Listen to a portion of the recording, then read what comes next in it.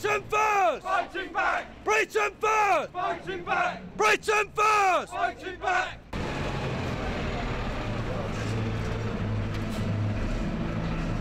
Britain first! Fighting back! Britain first! Fighting back! This is a Christian country, and we will do everything in our power will be done to drive Islam out of this country forever.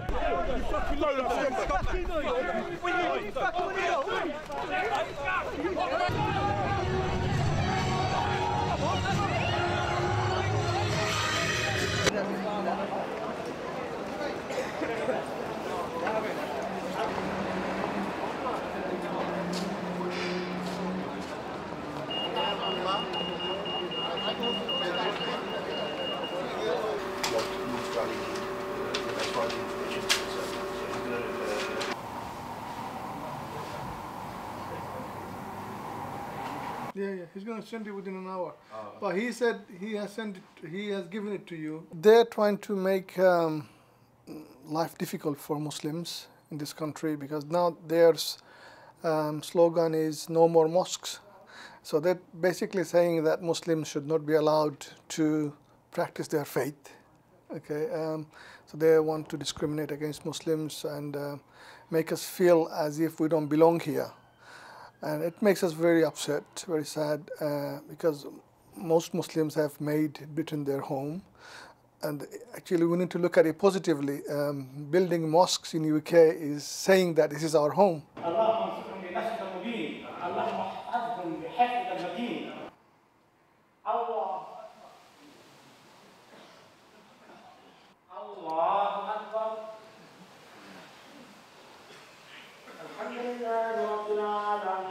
They ain't got nothing better to do. I mean, obviously, it's lack of knowledge. Obviously, they need to get a lot of knowledge and just live together, really, you know, because they can't really alter what they want to do, you see. So they rather kind of join everybody rather than be segregated and be the troublemakers.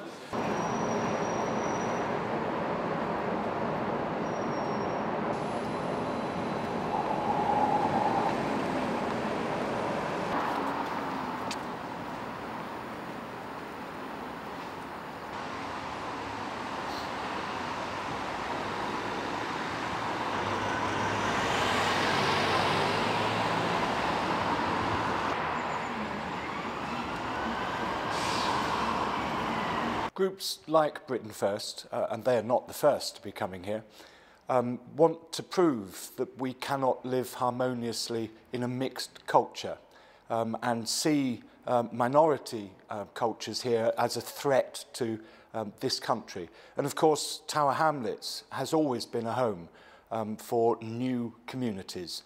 And so we are therefore a prime target if they want to prove that the harmony that we have here actually doesn't exist. And so they come in order to incite people to violence.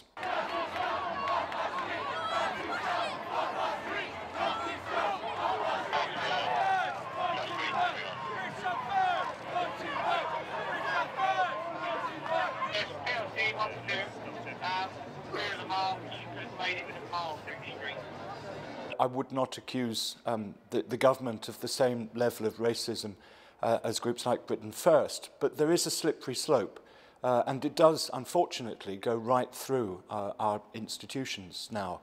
And that is very unfortunate for the culture of Britain, which has always been a home for migrant communities, and that they have enriched this country with the things that they bring, as well as what they learn here, what they bring to our culture.